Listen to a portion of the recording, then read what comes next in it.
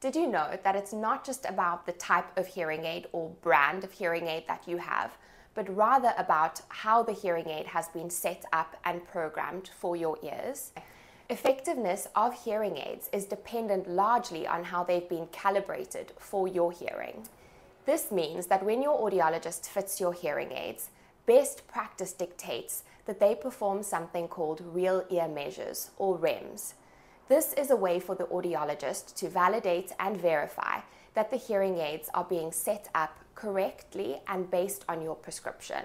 This means essentially that a set of top technology hearing aids that you paid around £3,500 for would not perform better than a set you got for free on the NHS unless your audiologist has done something like real ear measures on them to make sure that they're performing the way that they should.